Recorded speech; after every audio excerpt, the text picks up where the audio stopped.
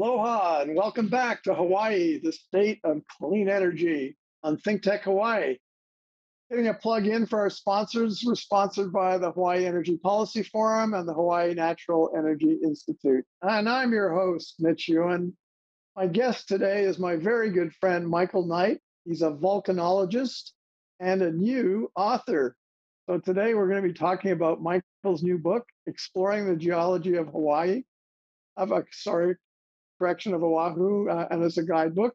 And you can see a picture of the Volkswagen microwave. And if you look really hard, you can see a little license plate which says magma, which is Michael's license plate he has on the car, his personal license. So welcome, Michael. How are you? Thank you. Aloha. Appreciate it. Aloha.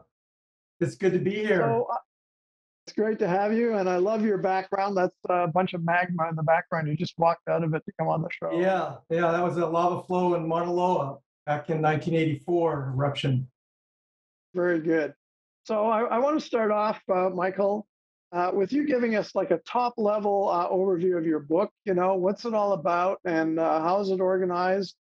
And I've read it many times. Yes, I really liked it. I have. So tell us about your book. Top level. Why did you write it? And how is it formatted?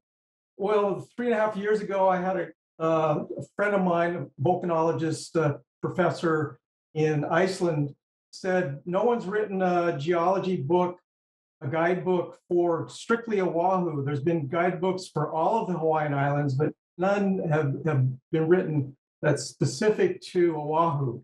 And he said, "You're the perfect guy to write it." And I said, "No way. There's so many other guys that can write it. I don't think I want to do it." But anyway, I decided it was a great idea, and so I started this book. Now it's being self-published through a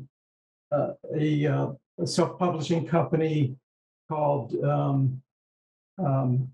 Lightning Source, and I just filled out the contract today. Hopefully it'll be available in fall. It's a large book. It's 78 pages. It's got 350 plus images. They're drawings, illustrations, maps, and to guide you around the island to look at 39 of some of the best geology stops on our island. And let's bring up the next slide. Okay. So this shows how it's divided into 4 different areas. We start in southern Oahu, area 1, which is Diamond Head, where most people, when they come to Hawaii, they stay in Waikiki. So it's a great place to start with. And there's 10 stops in this area. And then we're going to move to East Oahu, which has Hanauma Bay and Coco Crater Rift System. These are all these young volcanoes, the small volcanoes that have erupted on the surface of these large shield volcanoes that make up the island. And then the third stop is North Oahu, and that starts in Laie and moves over to Sunset Beach, where we're going to remove the ocean and look at the sea floor there and determine why, see if we can figure out why there's such large, beautiful waves that come in there. And then we'll move over to Mokuleia, and there's a couple spots over there. There's a climbing rock that's a great place to hike to and see some really good geology there as well. And then the last stop is mainly all of the Waianae shield volcano, which is the western side of the island. And there's some beautiful stops. Always recommend going out to Kaina Point. It's a bit of a hike. It takes about 3 hours to get to, but it's maybe going to be one of these national heritage sites. It's up for review for that, and it has some great geology as well. So that's I just like to make a comment, having read the book myself. Okay. When it was in draft, is that this is a great guidebook too for going around all these different spots. It's just not all about volcanology and geology. It actually gives you really good advice. You know what kind of clothes to wear, how hard the hike is, what are the dangers, what are the good things. So, and it's really done friendly. It tells about the history. You know, some mythology is thrown in there, Adam Pele and all that. So it's a really interesting read. So over to you, Mike. Okay. Well, that kind of describes most of the book. I kind of designed it so the beginning few chapters, all science has a vocabulary, a certain type of language that you need to get up to speed on.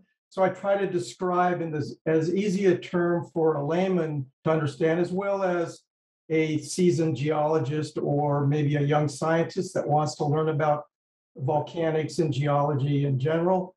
And I've taken it that step, and then I begin with these 39 sites and the travel log where you can drive to, you can take a bus to, some sites you have to paddle to, maybe you have to have a surfboard or a canoe to get out to on some of these island stops. And I've swam to some of them. And then also you can bicycle to some of them. I bicycled to some of the ones around Waikiki as well. So that's how it's kind of set up. Okay. On the next slide, I guess we're going to get into some of the beginning geology. So yeah. So what geologists like to do is they like to compare what's happening now to what happened in the past. So we use what we learn about things now to kind of determine things that happened in the past and how they are similar. So this is showing, it's an illustration. It was actually drawn by Ryan back in 1987. This is a more up-to-date one. And he used seismic activity below Kïlauea to come up with a model of how magma got into the caldera and then flowed along the different rift systems of Kïlauea caldera and Hale Mau, which is it's the crater inside of Kïlauea. If you've heard anything recently, was erupting very vigorously in 2018, and it started up again in 2020. Do you want to ask a question? No, I'm good so far. Okay, so back to that slide. I just wanted to show that we're showing magma starting at great depth. So geologists, they have different scales. Sometimes we're on the mega scale. This is a mega scale where we're looking from 40 kilometers depth to the surface.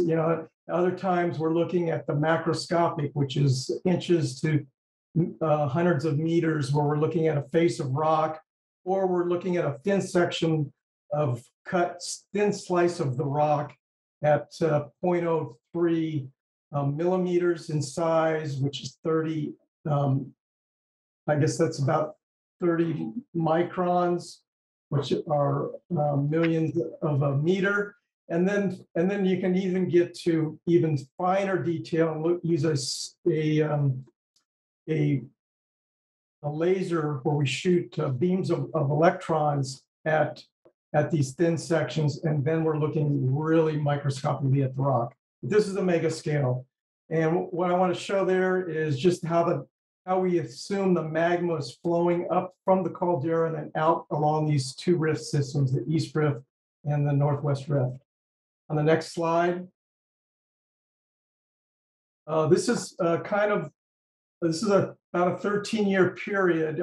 I know it's hard to read, but it shows seismic activity from shallow earthquakes down to about 4 kilometers depth.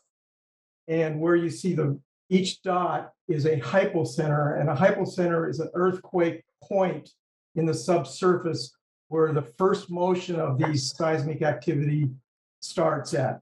And these areas that are really dark, big areas that are really dark, over this long period, there were a lot of seismic activities. And recently, in the last few months or so, you can have activity where you have hundreds of these small micro earthquakes, magnitude 2 to 4 max, but using magnitude 2 to 3. They're fairly small earthquakes. They can be felt, but they don't really do a lot of damage, and they come in swarms. And these swarms are when the rock is being fractured and the magma is trying to push its way through the rift system along these linear plumbing features that are like blade-like structures that we call dikes. Next slide. So just to give you kind of a realization for how big these shield volcanoes are. This doesn't even look like a volcano. It just looks like a mound, a hill to climb up. But that hill goes up over 17,000 feet. And from the ocean floor, it's 17 kilometers where it's depressed the oceanic crust from the sheer weight of this shield volcano. What that is showing there in that view is about a 90-kilometer length of the upper part of Mauna Loa volcano. So it really doesn't look, but if you try to walk up that hill, it would take you a long time. On the next slide. So these shield volcanoes are formed by dikes, and here shows these blade-like features that here's a couple dikes, those blades are sticking out as rocks. Those are these kind of vertical dikes that form, and they're differentially eroded away where they're stronger than the rock that surrounds them. The rock has gas bubbles, the lava flows have a lot of gas bubbles, so they're softer, easier to erode over these millions of years that Oahu has been formed. It's a 5 million-year-old island, if you count all three shield volcanoes that are forming it. And anyway, the Hawaiian shields got their name from Iceland, and where the first type of locality for a shield volcano originated from. The next slide, we're looking at an island. It's called, it's an island where there's a dike swarm. It's called Moku Nui Island, which means North Island. It's part of the Mokulua Islands off of Lanikai in the Kïlauea area of Oahu. It's over on the East Coast. And what we're looking at is kind of what a rift system would look like if you were a kilometer under the earth, because we've removed the upper kilometer of the volcano, the shield volcano of the Kïlauea, and we're now looking at the plumbing system and these intrusive dikes that have formed. Here we have nearly 85% dikes. We're right in the rift zone of the Kïlauea volcano. And you can see as these dikes are kind of sloping away from each other, that's because as new dikes are intruding along this rift, they push away the older dikes and they slope towards the center of the rift system. And then in the next slide, here we're looking at a bathymetric map, which is a marine topography map where you remove the ocean, and this has been developed over many years of research from various people from Japan and Hawaii that have used side-scan sonar to bounce sonar waves off the seafloor to come up with a map of the seafloor. And you can see Oahu in the middle, and then we have these slides, these large mega slides that have slumped off of the island. And the biggest one is the Waianae slump, which is a continuous slumping over millions or hundreds of thousands of years that removed a large portion of that shield volcano, the Waianae shield volcano, towards the southwest. And then in the northeast, we think that the Nuuanu slide, which is a debris avalanche, was more of a spontaneous, instantaneous event. And that removed blocks that were 30 kilometers long, 17 kilometers wide. You can see this block in the upper kind of northeast corner. It's called the Tundalusa block, and it rises about 2 kilometers off the seafloor. It's been sampled, and these blocks came from the Kïlauea volcano during this slide and would have produced probably a tsunami 100 meters high as the material went out over 120 kilometers from the volcano. So that's huge. Huge landslide. Yeah, and if we have another one of these landslides, so what the idea is that these volcanoes are sitting on, Moore uses the analogy that they're sitting on top of watermelons or marbles, both. And these marbles and watermelons they're part of the sediment that the ocean floor is covered with, and the volcanoes grow on top of that. So they're like ball bearings that allow, when the volcano becomes unstable because of maybe another larger volcano next to it, eventually it rises high enough, and the pressure from the neighboring volcano makes these slides occur, and they just come out with tremendous force. They can. Wow. This is a cross section across Oahu showing the crustal flexure deformation from the weight of the three large shield volcanoes forming the island of Oahu. The Kïlauea Volcano, the Waianae Volcano on top of it, which is younger than the Kïlauea, and then the Kïlauea being the youngest volcano of the three. And it's the weight of the mass of these large shield volcanoes is actually depressed and bent down the oceanic crust above the mantle, several kilometers, as you can see. And it's not that the mantle is liquid, but that it acts as a plastic hot body, and weight actually bends the crust. On the next slide, we'll look at the rift system of the Kïlauea Volcano, which is on the northeast side of Oahu. And here, Dr. Walker in 1987 had measured nearly 3,000, a little over almost 3,000 dikes. And he estimated that we're over 7,400 dikes probably making up the shield volcano. And you can see that they form along three different rift systems, one to the northwest, and one to the southwest, and then one to the east.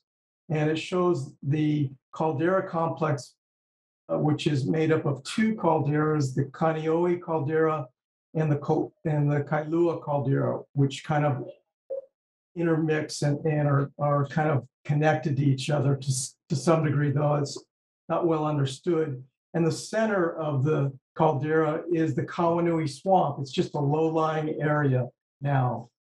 Okay, and then in the next slide, we're showing the first stops 1 through 4, which start at Diamond Head, the iconic crater, which is one of these post-erosional volcanoes, meaning that it erupted after a major erosional event of the Kïlauea shield volcano. And they're very small eruptions, but they were water magma interaction as the magma intruded the rock. It ran into a lot of water that was stored in the limestone underneath the sediments that were overlying it, and that water caused these very explosive eruptions we call ferratomagmatic eruptions, and formed Diamond Head crater.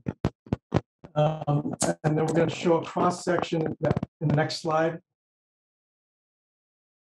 And here we show a cross section of Diamond Head tuff cone, and this was done by Stearns and Vaspik back in 1935, a long time ago. But they used some drilling information when they drilled some water wells, and they inferred there is one dike in this area, that this was a dike-fed eruption.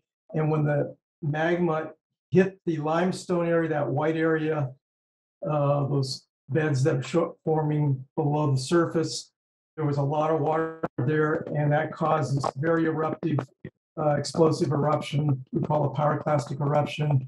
And these ferratomagmatic eruptions blew ash probably tens of kilometers into the air and produced surge deposits and tuff and ash that are forming the cone itself. In the next slide, we're going to move over to Hanauma Bay, which are more of these younger eruptions. They're one-time events. They don't re-erupt usually. Here we're showing Hanauma Bay and several stops around Hanauma Bay, a beautiful place that anybody that comes to Oahu should see.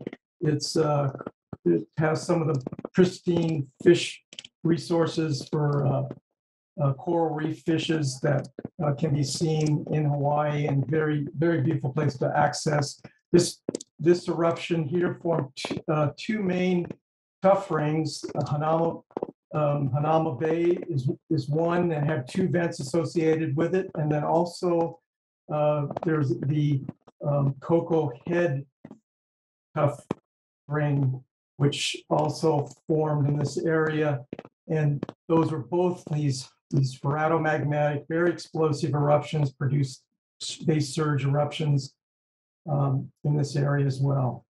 On the next slide. This is one of the areas that most people don't know about, but you can actually climb up this arch. It's an arch formed by the lithified tuff that forms on Cocoa Crater.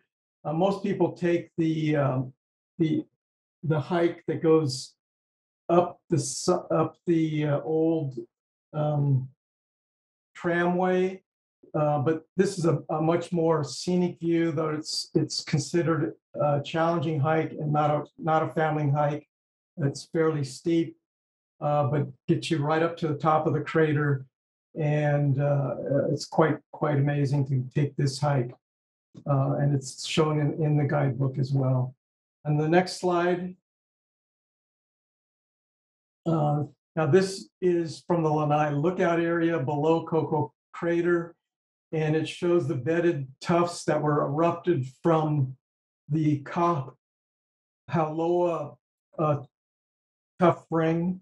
And this eruption was a wet eruption, and you can see that the layers of ash have actually been deformed as this limestone block was blown out of the vent and traveled about 1 kilometer and then was embedded into the ash here. And you can see small pieces of coral that are infilling behind this block where it formed the ash beds. And what we geologists use is the angle of trajectory to determine where the source area of these type of explosive blocks when they were deposited.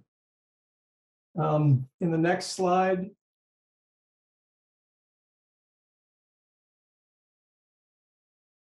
we're going to move to the Waianae side of the volcano, of the island of Oahu. Here on the west side is a very unusual eruption, probably the only of all the Hawaiian islands. It's the most silicic eruption. It's called a rhyodacite.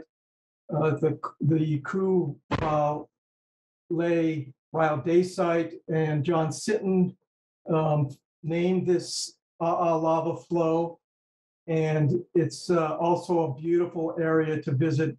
Very unusual. There's no other island that has one of these highly silicic, nearly 68% silicon oxide in this deposit.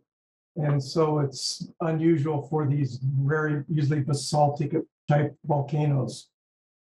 And then on the next slide, we show one of the trails up the Kamailiunu Ridge Trail. And this is also another beautiful scenic hike that goes up the